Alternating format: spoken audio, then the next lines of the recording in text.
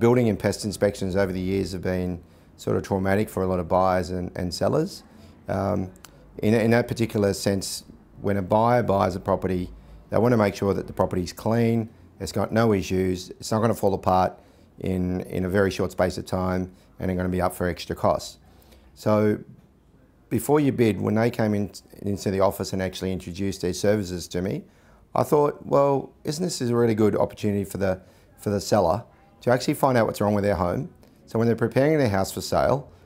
if there are any issues with the property, fix the issues up before they go to the market, because before you actually buy a property, you might actually do 4 or 5 building and pest inspection reports, and the cost is exorbitant.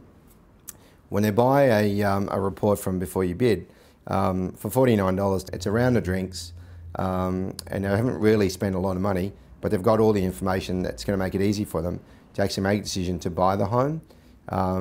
I think, when you're buying a building and pest inspection, if it has all the pictures, it has all the notes of what's wrong with the property, I think that just makes it easier for them. So for me, I wouldn't sell a house today without getting a report from Beforeyoubid.